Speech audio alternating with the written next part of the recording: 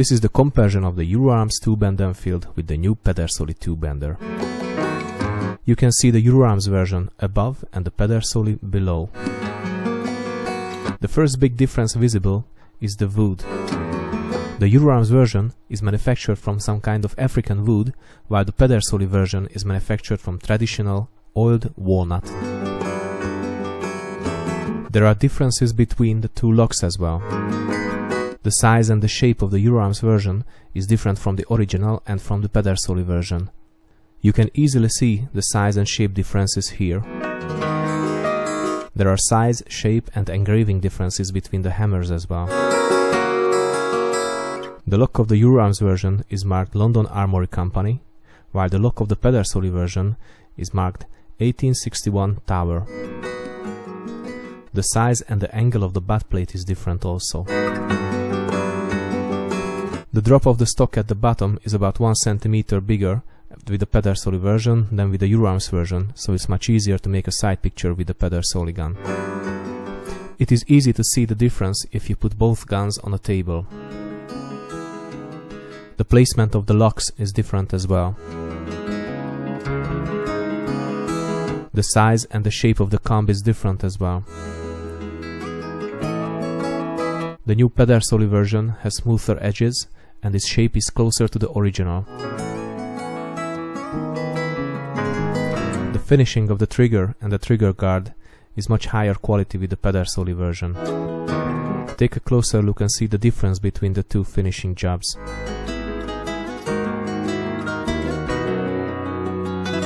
The placement of the rear sights is different as well. The Pedersoli rear sight is about ½ cm from the barrel band. The barrel bands of the Pedersoli version are black, while with the Euroarms version they are case hardened.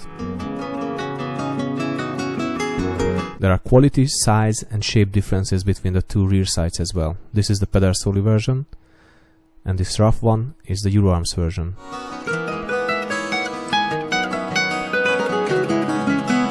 The shape and size of the Pedersoli stock is much closer to the original.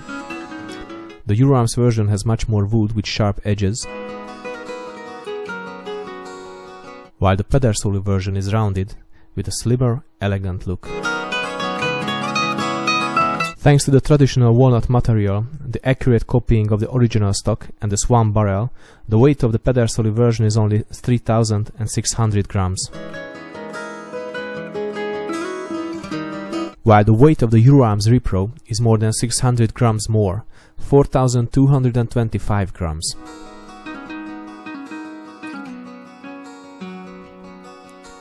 There is a difference between the outer diameter of the bores. The Pedersoli version is swamped, while the Euroarms is nearly parallel. The placement of the bayonet locking stud is different as well. The muzzle crown of the Pedersoli version, seen on the left, recreates the original pattern. This is the rifling of the Euroarms version. You can see it has 5 grooves, its twist rate is 1 in 66 inches, and the lens are nearly twice as big as the grooves. You can see the rifling of the Pedersoli version here. It has 5 grooves with even lens and even grooves, while the twist rate is 1 in 48 inches. A really close copy of the original. There are plenty of differences in the woodwork as well at the breech area. This is Euroarms. This is Pedersoli. Euroarms. Pedersoli. The Pedersoli version has periodically correct markings, so you don't have to defarb this rifle. The Pedersoli lock plate nuts are a close copy of the original, while the Euroarms version has fantasy shapes. The shape of the Pedersoli rear bar and band is accurate, while the Euroarms version has nothing to do with the original. The front band of the Pedersoli version is black, while it is case hardened on the Euroarms version.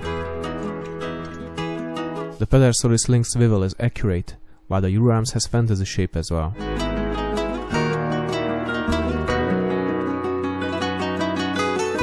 You can clearly see the difference between the bore outer diameters if you look at the rifle from the front. Right is Pedersoli, left is Euroarms. Here is the muzzle crown from the different angle. Right is Pedersoli, left is Euroarms.